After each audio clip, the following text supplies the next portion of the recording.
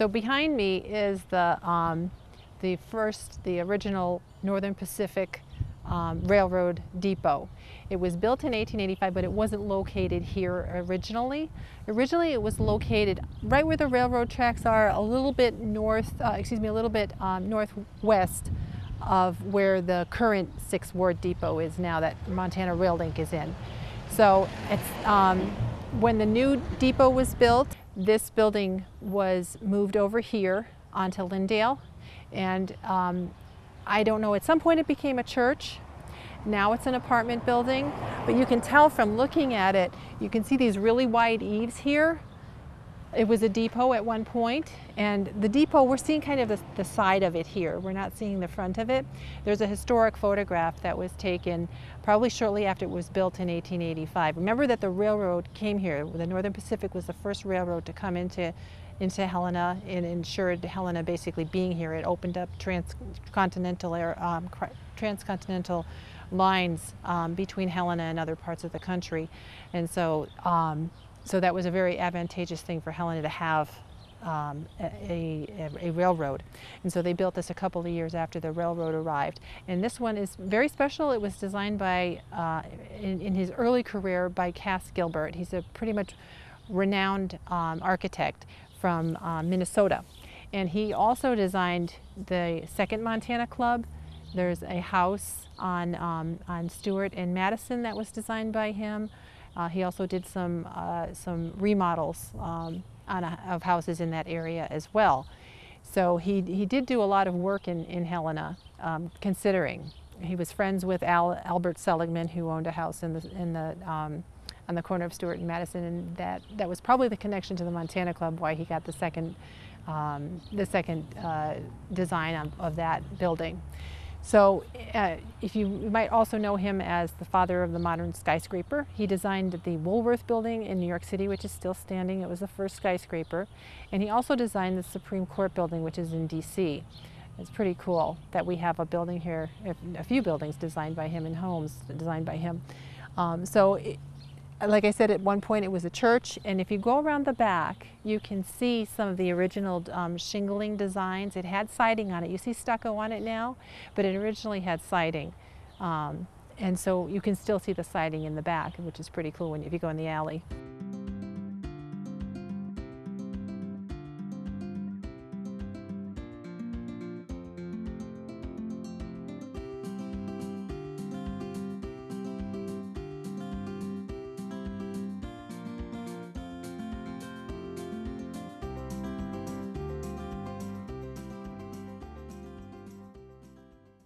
So this, what you see behind me, is the second Northern Pacific Railroad depot. It was built in 1904, and the architect that designed it was the same firm that designed the Grand Central Station in New York City. This would have been Stem and Reed. Reed was designed a lot of buildings for railroads, and that's how he got the job. He had a family connection. So the first depot, which was built in 1885, which would have been located about in this vicinity over here to the northwest of the building we see here.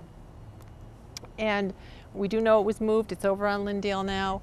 And this building, this wing that you see behind me here, would have been the baggage area.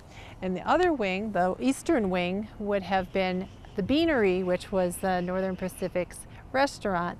There's some great photos existing that show the interior of that.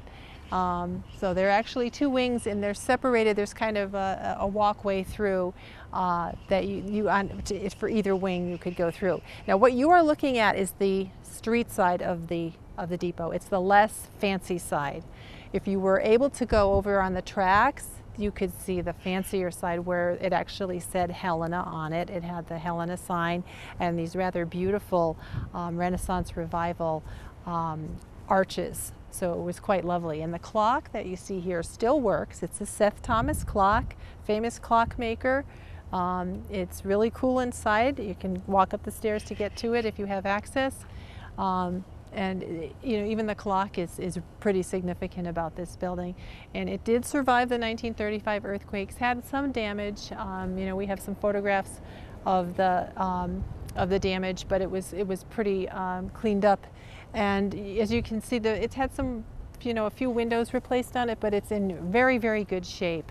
And it's significant because it is the only original depot besides the older one on Lyndale that we have left. The Great Northern Depot, which came later than the Northern Pacific, was demolished to make way in the 80s for what we know as the Federal Reserve Building over near downtown.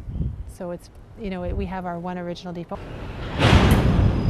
And it's still used for train purposes. Montana Rail Link owns it. They have their operations out of it. So it's neat that it still continues to be in service after 100 years for trains. And over here we have Beatty Park. Beatty Park was funded by the Beatty family, and hence the name. It used to be a series of really dilapidated older buildings, and the Beatty family left money in trust for it to be transformed into a wonderful place for people in the 6th Ward to live. The 6th Ward was built around the railroad. It was a railroad area. There were a lot of hotels, boarding houses. You had a lot of railroad workers coming in and out of here, and this was a green space for them to be in. And you'll notice that it has an old steam locomotive over there. It's pretty cool. It's an old Northern Pacific steam loco, and it's a Baldwin model, and it was recently rehabbed. It's in pretty good shape.